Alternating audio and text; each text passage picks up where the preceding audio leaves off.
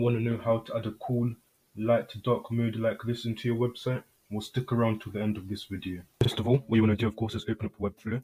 Then we want to create a section here. So we're going to add a div, name it section, give it 100 view height, flex, vertical, align center, and justify center. Then we want to add in another div here, and we'll add in 2 divs in fact. And then within the second div, we're going to add in 2 headings. One's going to be a H1, other's going to be a H2, and then we're going to finish off with an image. And we're going to give this image, class of image, width 20 EM. Now for this heading here, I'm going to call this H1, remove the margin, and let's just name this Florium. Then I'm just going to put in some text for this second div. I'm going to name it H2. The text I'm going to add is just some random waffle. Nature is the world's most precious asset. That's okay, brilliant. Now what we want to do is we want to select this div.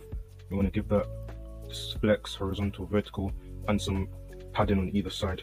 We're going to go for 10 EM, in fact no, 20 EM either side. And H2, just set that to horizontal align. Now instead of pixels, we want to use EM for our padding and our margin. Okay, that should do it. Now over here with this div block, what I want to do is I want to add in a div, and then I want to add another div, and then I want to add a third div, and then essentially I'm just going to be putting in 2 divs inside this div, and I'm going to call this button position, button container, button outline, and then button circle. Now I'm going to apply a position absolute, top right of the page. Then the next thing we want to do is we want to add some margin top and right to this, so we can just get that away from the center of the page like that. Then on bottom position, I might want to apply flex. In fact, no, I don't want to apply flex. I'll apply it here. Horizontal, left align center, button outline, width 100%, height 40 EM, container, height 40 EM, width, let's go for 10 EM.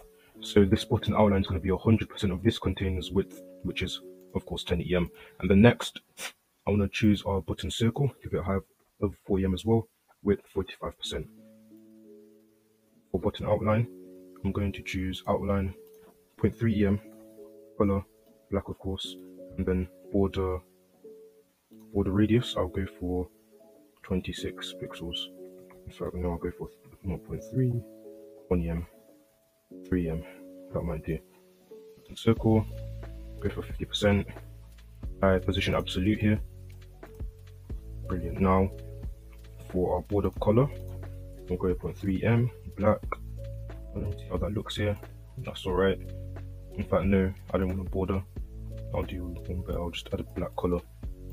Yeah, that works. Now I'm going to click button circle. We're going to go to our animation panel. I'm going to create a new animation, and we're going to call it dark mode.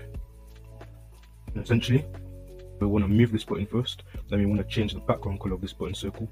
Then I want to apply a filter in the outline. Then I want to change. When I select the body tag, this is the most important part. We're gonna, because essentially all of our text colors come from the body, so we're gonna get the body and we're gonna change the background color of the body, but also the text color of the body. And then we're gonna make sure all of these are set as initial states. Let me do that quickly.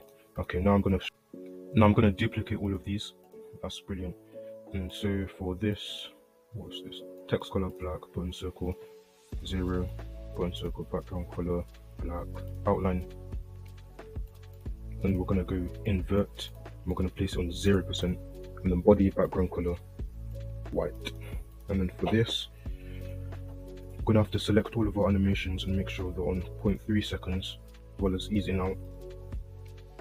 And then when I select on the text color, I want it to turn to white, background color, I want it to turn to black, button outline, filter, invert, 100%, button circle background color white, button circle move. We'll go for 5 EM. Let's see how that works here. 5 EM works, and then save. And then now when we check the animation, yep, that's brilliant. Works exactly how I wanted it to.